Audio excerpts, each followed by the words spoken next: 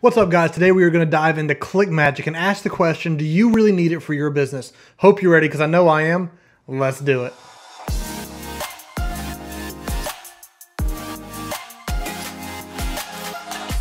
All right, guys, I'm excited about today's video because I get to tell you the biggest mistake I made in the first 9 months of my online business. I lost so much money and an unbelievable amount of time because I was not properly tracking my links and tracking my business. But we'll talk about that in just a second. Just in case this is your first time here on the channel, welcome. My name is Jake. The purpose of this channel is to help Christians achieve financial freedom so they can more effectively fulfill the mission to which God has called them. If you're a believer or if you just love passive income, I hope you'll consider subscribing. That being said, we are going to jump into my computer and we're going to talk about ClickMagick. All right, guys, so as I told you, this has been by far the biggest mistake I made in my online business. Even yesterday, I got 4 sales and I had absolutely no idea where they came from. Because for 9 months, I didn't track anything in my business. I have got links all over the internet, Quora, Reddit, Pinterest, Facebook, all over the place. And if those links make sales, I just don't know. I don't know what to optimize. I don't know what's working and what's not because I didn't properly track my links from the beginning. If you're an experienced marketer, if you've had a business for any extended period of time, I think ClickMagick is an absolute no-brainer. I've only had it for a week so far, and I've been geeking out on this. I love it so much.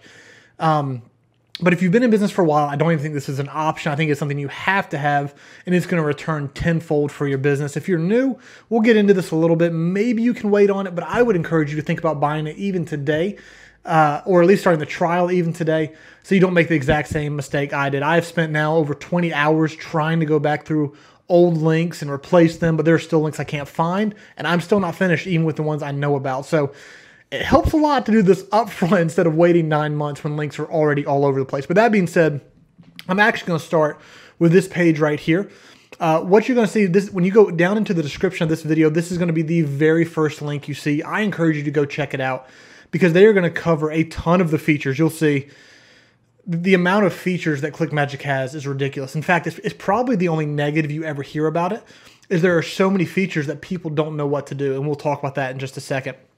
But I'm going to encourage you to go down to this link and watch this video right here, because they're going to go into some features that I'm not going to be able to cover because maybe they're outside of my specialty and what I actually need ClickMagick for, because the features that they have are crazy. So go check out that video as soon as we're done here. So that being said, let's jump into the back office of ClickMagick. So the first thing I want to hit on is what has become the most important thing for me with any software that I use, and that's the support. I know that's a weird thing to start with, but when you get a software like ClickMagick that is so robust, that has so many things going on, this becomes useless if they don't have a good support. So it's actually one of the things that has blown me away. So depending on which package you start with, they have a live chat support, which is always a big deal for me.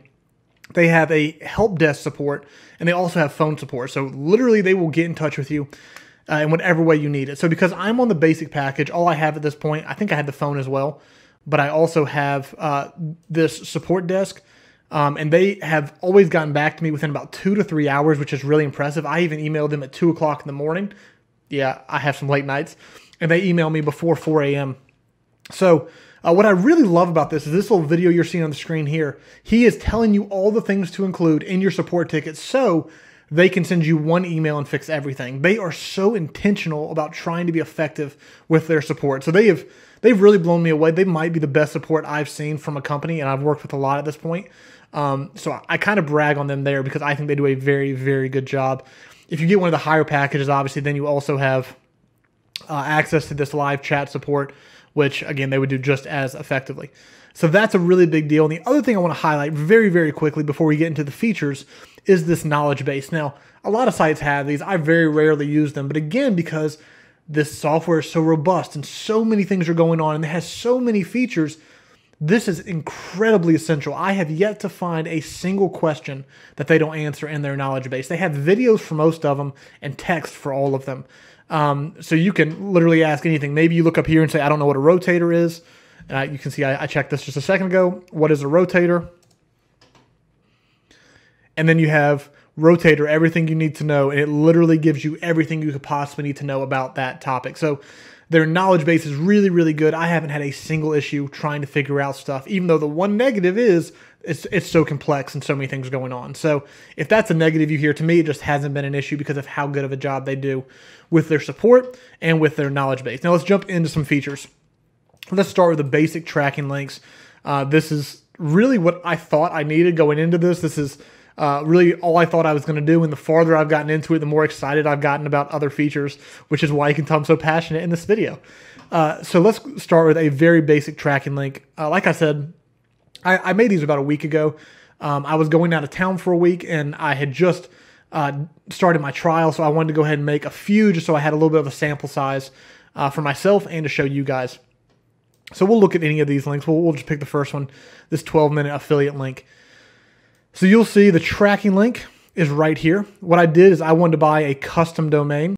So you can use their domain, which is this CLKMG, with your username, which mine is Jake3. So you can use that from them, or you can buy your own custom domain. I wanted to have one that was different than my actual site. So I already own JakeThornhill.com, so I bought JakeThornhill.net, so all of my tracking is in a separate domain. And if someone just goes to JakeThornhill.net by itself, it redirects back to JakeThornhill.com, which just works perfectly for me. So you'll see that custom domain will be the same on all of my links.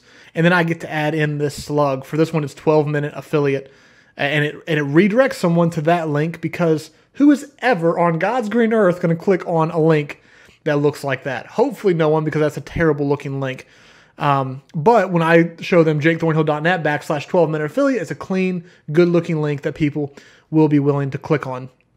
So one of my favorite features so far is something called sub IDs. So let me give you an example.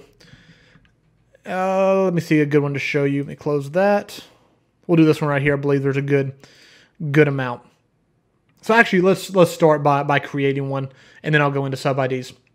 So if you're going to create a link, you literally go here where it says create a new link. This box pops up for you. You can group your links. So for me, for example, I have a lot of legendary marketer links. So I have all those within a specific group. So now these are all of my legendary marketer links.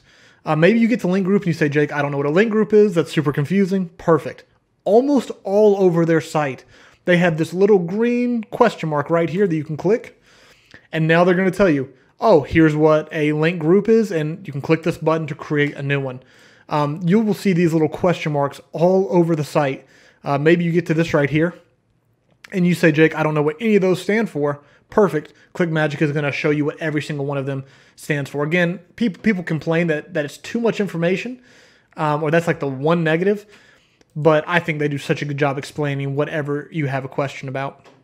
So you're going to put whatever link you want to put this into. So we'll say, for example, I'm going to do ClickFunnels. So I have a ClickFunnels free trial link.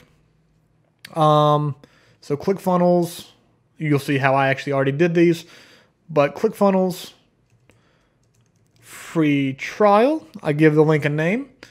I switch to the custom domain, ClickFunnels, and you'll see I use this, but we'll just do ClickFunnels free.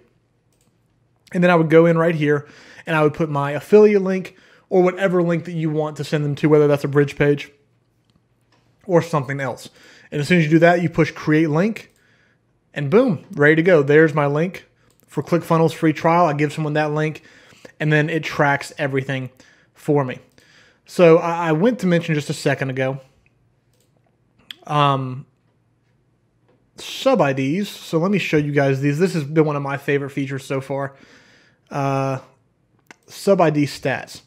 So what you're going to see is this right here, the URL. So again, all of these, I just put them into YouTube. I haven't gotten into my emails and all the other places yet because I have a lot of links out online. But this link right here, let's say I went to give this link out to somebody. So I typed in JakeThornhill.net /online business. Well, let's say I put this link on my YouTube channel. So what I would want to do next is type in /YouTube. So what that is doing is creating the very first sub ID. So what I do is I have the actual link, and then my first sub ID is always the traffic. So /YouTube or /blog or /email or /Facebook. Fair enough, right? So we'll use YouTube for this example because that's what you're going to see in mine here in just a second. And then we can create a second sub ID. You can do as many sub IDs as you want. So we're going to do another backslash. And for me, I'm doing specific videos because not only do I want to know that they came from YouTube, I want to know exactly which video on YouTube they came from. So name of video. So when I look at jakethornhill.net /online business, I'm going to be able to see all my sub ID number 1s and all my sub ID 2s. So maybe you want to go one deeper, which is what I'm about to do. I haven't done this one yet. But if you look in some of my descriptions, I'll use sometimes the same link 3 or 4 times.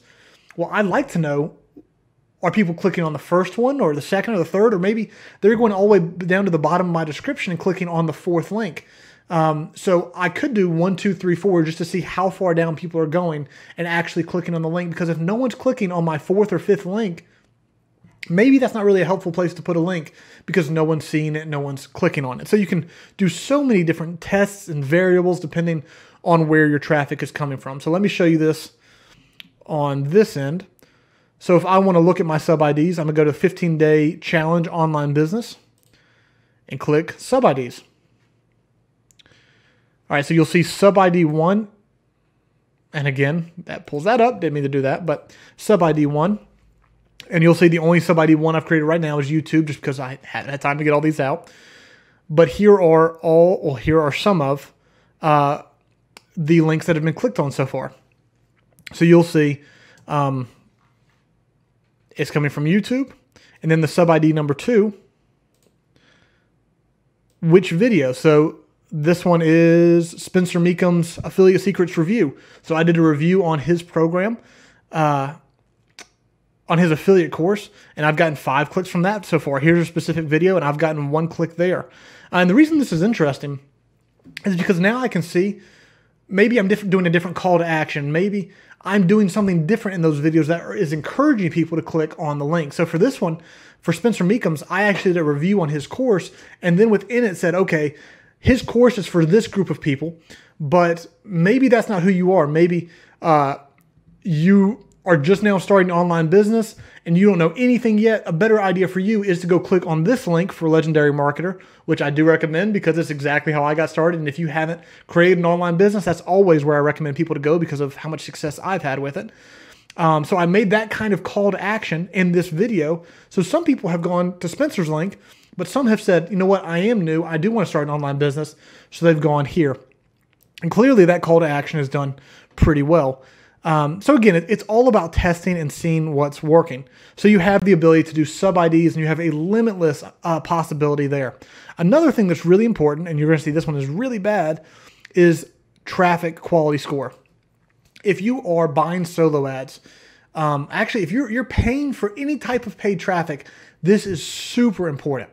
Because if you're spending money and all of your traffic is tier 3 clicks, like you're getting very, very bad traffic, you need to stop spending money wherever you're spending it because you're not going to make money on that. So just in case, maybe you say, Jake, I don't know what's a tier 1 click, a tier 2, a tier 3, question mark right beside it, and it explains to you. The best traffic comes from these countries, the second best there, and these countries just don't produce good traffic.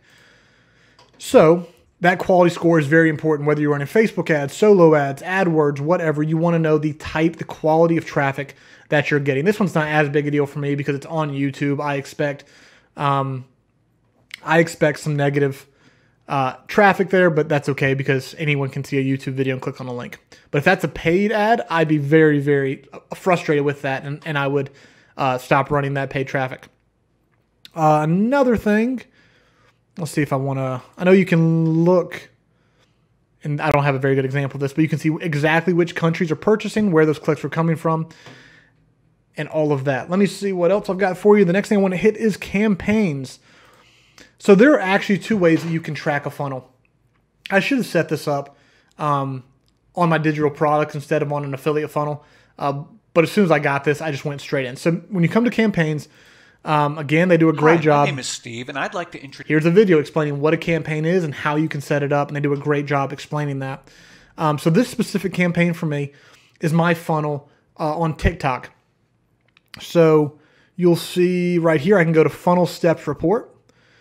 and I can see how many people are going to my landing page from that TikTok link, how many people are opting in. 25% of these people are opting in to my thank you page, and then 17% of this number are actually making it all the way to the sales page. So I can track each step of the funnel. Now, there's another way to do this as well. Campaigns is actually new. You can also go down here to where it says funnel setup, and you can track. It's a little different, and you can go to the step-by-step tutorial that shows you how to do this. But you can use either campaigns or funnel tracking setup tool to track an entire funnel and see what's going on there.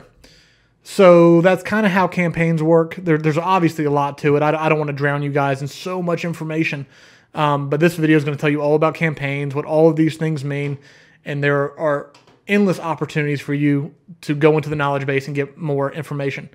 Rotators, now this isn't something that I use, but if you are a solo ad provider, I'm assuming you're already using these. I don't know how you could be a solo ad provider and not be using rotators. Pretty much every solo ad provider I've ever worked with uses ClickMagick. Again, it's just kind of a no-brainer for them. Now, I also want to leave this link down in the description. This is to a tracking guide that ClickMagick provides.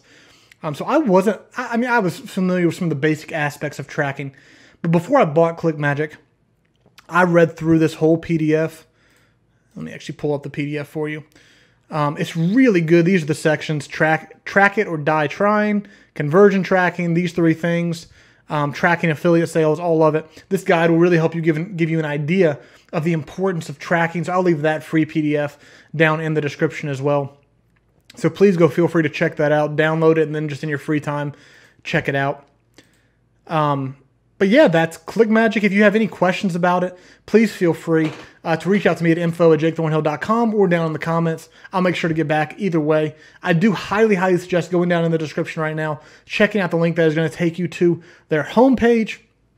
It's going to let you start your 14-day free trial, but most importantly, it's going to let you look at this video, and they're going to go more in depth on some features that I don't use that might be helpful for you in your business. Guys, I hope this video has been helpful. I am incredibly excited about ClickMagick. I wish I had started 9 months ago because it would have saved me a lot of time and a lot of money. But I'm excited to get started with it now. So feel free to reach out with any questions. I hope you guys will check it out. One other big thing about ClickMagick is I don't believe any of their competitors are even close, which is very, very unique about this software. Almost every industry has a couple competitors that are doing about the same thing. There's no one competing with ClickMagick. Let me give you one last thing. Almost forgot to talk about pricing, which would have been bad. So let me talk about pricing really, really quickly. So you're going to see 3 plans. I've actually talked to people inside of ClickMagick, and I don't think the starter plan is going to be around much longer. So if you are seeing this and you click on the link down in the description and you go and you see the starter plan is still available, I highly, highly, highly suggest getting it because it's not going to be there very long. And if you have it, you'll be allowed to grandfather in once they get rid of it. Now, when you get to the $67 a month plan, it just depends where you're at, right? If you've already started your business, this is a no-brainer. If you've established your online business marketing or any other type of online business where you're putting out links, I think $67 a month is a no-brainer because you are going to make that money back with the ability to split test and track your links and focus your time and your energy on the places that matter, not to mention what you'll learn from your paid advertising. So to me, $67 a month is a no-brainer for someone who is already running their online business. If you're brand new, is the only place I'd say maybe you can wait. But if you know you're going to stick with it, if you're going to stay consistent, if you were going to put in the time and the effort to make this business work, then I would go ahead and get it early. You never know when they're going to bump. You never know when they're going to get rid of a plan and bump up the pricing. But even at $67 a month, even though it seems heavy in the beginning, it will be so valuable to you in the long run. Don't get 9 months down the road and realize you've made this massive mistake where you don't know any of your numbers or what any of your links are doing. So maybe you say, okay, I'm not going to do it at the very, very beginning, but within a couple months, I highly suggest investing here in ClickMagick. I think is an investment that is well worth the money. Well, guys, I hope this review has been helpful. If you have any questions, again, info@jakethornhill.com or down in the comments, and I'll be more than happy to answer any questions that I possibly can. If you've enjoyed this video, please do leave a like. It helps me and it helps the YouTube algorithm. Also subscribe and hit the bell notification. All of that helps me as a creator make more valuable content for you guys. If there's any other content you want me to cover, let me know down in the comments and I'll create that video in the very, very near future. My next video probably is going to be on Active Campaign. I'm switching from Aweber to Active Campaign, so you're going to want to see that one because it is a game changer for my business. All right, guys, I will catch y'all later. See you in the next video.